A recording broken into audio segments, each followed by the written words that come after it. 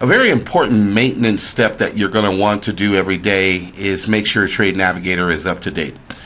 So we're going to take a look at that, and starting with the update if you're already in Trade Navigator. So we'll take a look at what would happen if we're starting up Trade Navigator and we need to do an update. We'll take a look at that as well. But to update the software, the first step should be by clicking on the blue phone icon. Now when we open up the update data window, we have a lot of choices to choose from when it comes to what updates we can do, but we're going to focus right now on doing an end of day update, and we'll come back and take a look at the other three types of updates. The first is the end of day updating, and basically you have the from field and the to field. This is where you're going to start or base your update on. Trade Navigator will automatically select the from field. This will be based off of the last time that Trade Navigator was able to do an update. When was the last time that Trade Navigator was on, or that it could actually download the data? The to field will be the field that shows where we're trying to get to. In this case, today's date would show up there. You can actually change that date manually if necessary, if you needed to go back to a date that you've missed, or if you're creating a range from this particular date to another date. You can change those dates by clicking in the arrows here.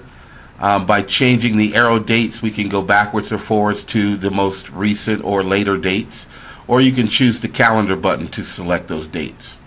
But once you have the date field completed, and if you're just going to go with automatic, then you won't have to make any changes there. You're simply going to click on the start button.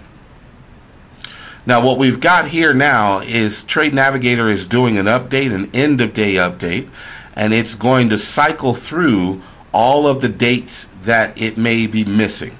And depending on how far back that data goes, it will download each date, fill in the days that are missing, and when it's completed, we'll let you know what dates have been installed. So you'll want to make sure that if you're doing a large update, expect that to take some time.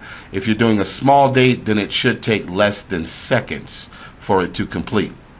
Now typically after an update has been done, depending on the type of update you're doing, because again we're going to address different types, but if we're doing a data update, after the update has completed, several things can happen to inform you that there might have been some changes in the market. For example, here we have the continuous contract rolls.